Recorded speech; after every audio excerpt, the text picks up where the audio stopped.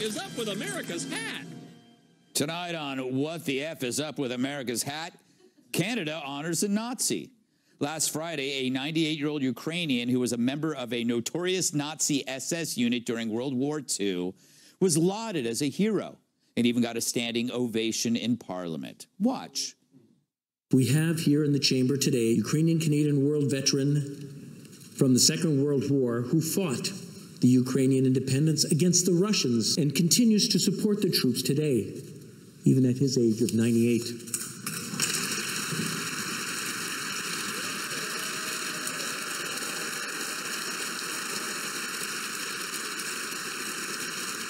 Amazing. So a literal Nazi got a standing ovation. It's ironic, considering just last year, a Canadian member of Parliament linked actual car horns at the trucker protests to Nazism. Roll it. How much vitriol do we have to see of honk honk, which is an acronym for Hail Hitler, do we need to see by these protesters on social media? So you see, it's perfectly okay to condemn people who aren't Nazis by calling them Nazis. And then when you have a real Nazi in front of you, you stand up and you applaud. It's almost like they can Nazi. You got to smile. Angry today. Yes. Just angry. Kennedy, in Canada, apparently being an unvaxxed trucker is worse than being an actual Nazi. An actual Nazi. Yes. Not hard. I mean, if only we each had a personal device in our possession at all times, which gave us access to every piece of information ever generated by human. Oh, wait, we do.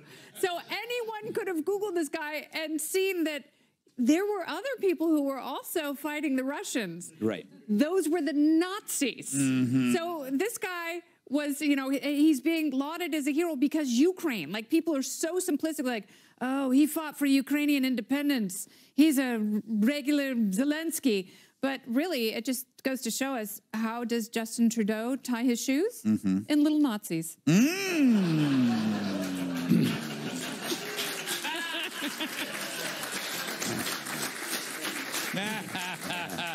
Charles, the thing is, right now in this narrative, Russians have to be the bad guy. So, you know, he's a Nazi, but he fought the Russians, so there you go. This is nuts. Yeah. This, I mean, really, this one almost made my head explode. This is one of those things you do double check. This has got to be right? I'm like, oh. Yes, I thought it was a total prank. I'm like, no way. This is one of these things they made up. You're like, no, they really gave this guy a standing ovation. And again, World War II, fighting the Russians. I'm like, well, we weren't fighting the. Wait a minute, who? What the? Wait a minute, who the? Only what? It's not. And then they had the uniform. I mean, this is so bizarre. But you're right, though. This whole Ukrainian fever thing. It's like, and I think they're going. Listen, it's people want Russia to be kicked out of the country, but they're losing so much. Because all of the billions aren't accounted for. We don't know what's going on. The strategies seem flawed. Americans are certainly saying, you know what, maybe let's pause this a minute. And now it's going to become, if you say this publicly, you're going to start to be denounced. You start going against this publicly, you'll be treated worse than this World War II hero. Right, exactly. He fought in World War II. A lot of people did. What side was he on? Yeah. Tyrus, is it a decent excuse to say that they didn't know? No, this is why I never clap in groups. Okay? It's so true. When you see a bunch of people get up and clap, be like me. No. I'm waiting. I did not watch this, but as soon as I heard him say he fought Russia in World War II, my hands would have been under my, nope, no, sit down. Sit down, everybody.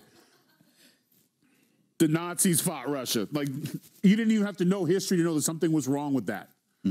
But because they used the magic word, Ukraine, you put Ukraine in a sentence now against anything. If you like, the Easter Bunny did not deliver eggs to Ukraine. Children everywhere would be like, the Easter Bunny. The Easter Bunny, we're cutting, rabbit stew is on sale. Bugs Bunny is canceled. No more rabbits. Rabbits are out. They're done. They didn't stand with Ukraine. Yes, exactly. Oh my God. But a Nazi bunny. Yeah, a Nazi. Yes. You know, maybe Canada's trying to say, Jim, you know, we're being too hard on the Nazis. You know, maybe we should give the Nazis a second look. This gentle old man, he's 98 after all. He can't hurt a fly. Well, first of all, a 98-year-old man with a questionable past, you know, Joe Biden's got some competition now. But like, how does Canada not know the background of this guy? I go there to get in the country. They know everything about you. You got a parking ticket 15 years ago. Why didn't you pay it? I think they brought up one time I broke up my girlfriend on her birthday. They go, what was that all about? They knew that. I go, I just didn't know what to get her. What are they going to do? It's kind of scary to think that, like, I feel like when you're looking at Canada, you're looking at us about 6 months later, because they're having similar issues, but it's actually worse there. He knew that when he brought him in, he was nervous. Yeah. He knew what he did. He wasn't like Biden. He remembers. And when they cheered for him, I think he stood up like bucket list, like. What? Didn't you read my bio? Didn't you read my bio? So Now you got to be worried about in Canada. Like if you're in a road rage thing and you honk, you might get arrested for hate crime. Exactly. Don't honk You twice. go honk honk. Don't honk twice. No, just One once. or three, but not two. One is Heil and two is Hitler, I guess. So- Put your windshield wipers on, you might be in the KKK. So you got to be careful.